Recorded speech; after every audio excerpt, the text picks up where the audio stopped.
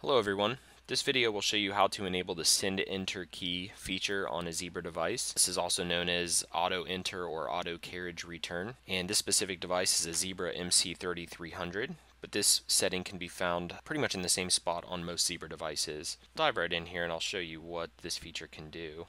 And so as you can see here, we pulled up our RF Smart for NetSuite project. I'm just going to minimize this keypad for a moment.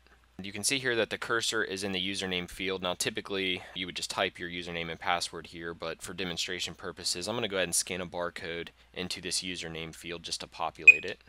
And you can see that it did, but you can see that the cursor did not move down to the next line. And so that's what this setting will fix. And so we're going to go back to the home screen, and then we're going to swipe up to get to all of our apps, and we're going to look for Data Wedge.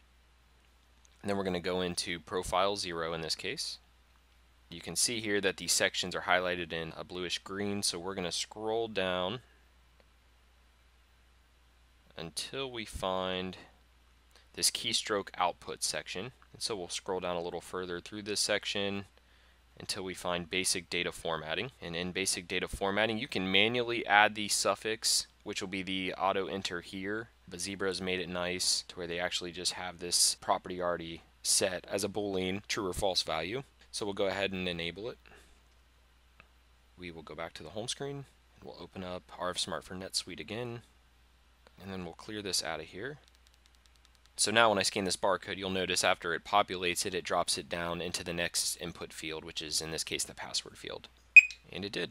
And so that is how you set the send enter key or auto enter or auto carriage return setting on a Zebra device.